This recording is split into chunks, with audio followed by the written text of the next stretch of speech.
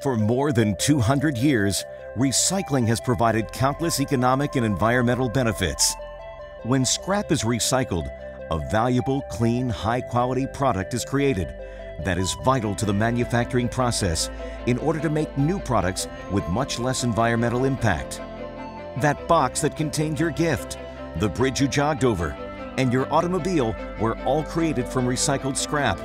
In 2013, the scrap industry recycled more than 130 million metric tons of scrap metal, paper and fiber, plastic, glass, rubber, textiles, and used electronic products. The industry fuels the nation's economy and is valued at $87 billion, directly employing nearly 140,000 workers in the U.S. alone.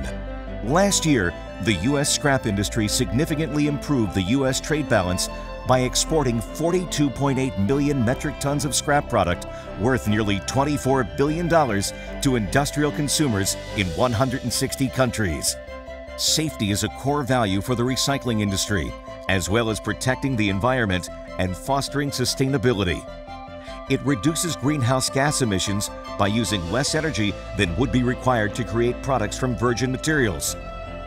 This energy savings is significant: 92% for aluminum, 87% for plastic, and 68% for paper.